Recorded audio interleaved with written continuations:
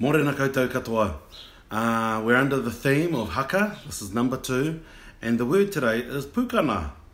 And so Pūkana is a grimace, or where you grimace your face and dilate your eyes to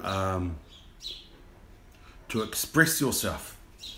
And so Pūkana is done during Haka to ensure that you are able to express yourself and to show your beauty as well as your prowess.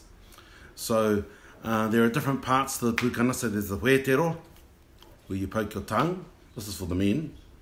And then there's the ngangahu, where you make that noise and also dilate your eyes. And then there's the whākana, where you're just doing your eyes.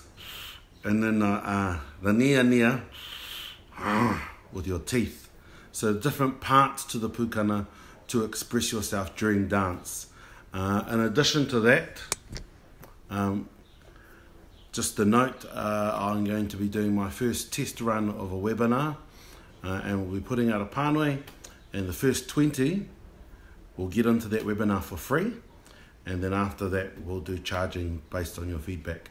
So ka te ake, e mi ana kia koutou, kia tātou katoa I tēnei rā.